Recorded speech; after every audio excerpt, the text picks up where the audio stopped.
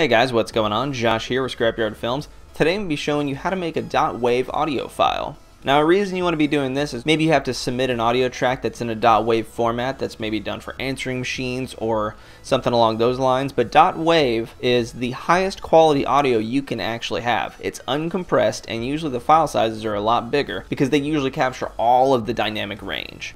So you get your best audio files when they're .wav format. So I have a video which has some audio on there. So what I want to do is I want to render a piece of this into a WAV format, maybe to put it in the background of one of my videos or whatnot. So what you can do is go up to File, Render As, and then in here, make sure you have your filters off. And then you're going to go down to WAV Microsoft.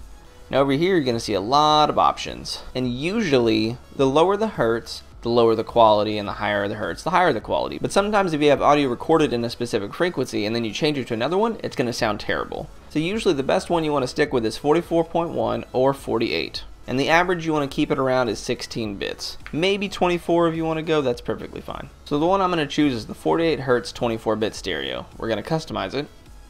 And then from here, you want to keep your format as uncompressed. You can mess around with a bunch of these if you want, but the rest of these options are usually for proprietary projects. Like I need to make on-hold music that's 8 Hz and it has to be 8-bit and mono. Like you'd have to choose one of these specific things because it's proprietary. So we're going to keep it uncompressed, which is going to be a bigger file size. Sample rate, you want to keep it at 4800. You don't want to go above that unless your project specifically requires to. Bit depth, we can keep it at 24 or 16, it's your call. Usually the higher number here means the higher quality.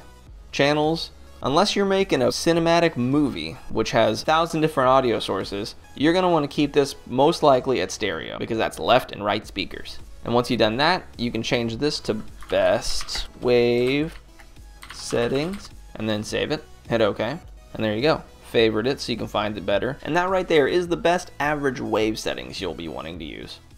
Hey everyone, thanks for watching that video. If that helped you out at all or if you liked it, don't forget to hit the like button, comment, and subscribe. And don't forget to hit that little bell next to the subscribe button so you can be notified when I upload a new video. Thanks again for watching, and I'll see you guys in the next video.